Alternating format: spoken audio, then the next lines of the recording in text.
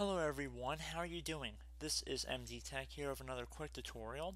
In today's tutorial, I'm going to show you guys how to resolve hopefully some blue screen management errors or memory leaks you're experiencing on your computer.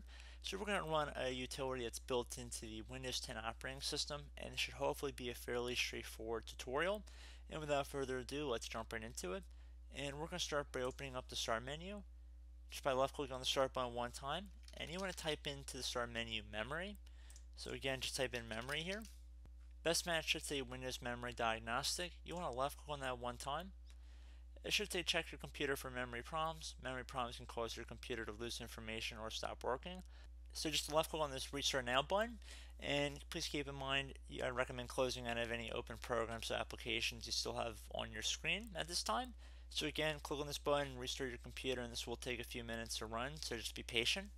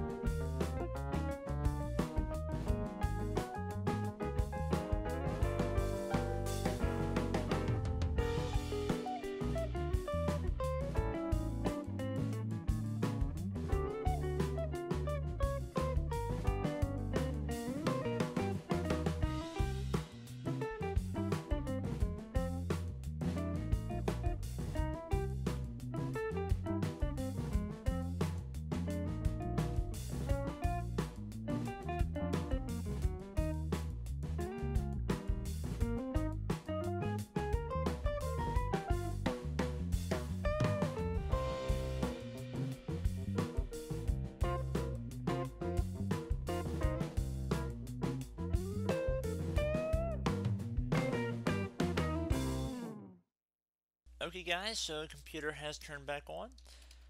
Just going to enter our computer here, and that should be about it.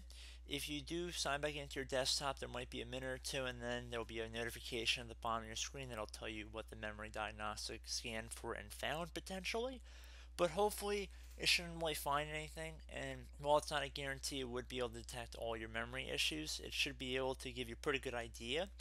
So I do hope this brief tutorial was able to help you guys out, and as always, thank you for watching, and I look forward to catching you all in the next tutorial. Goodbye.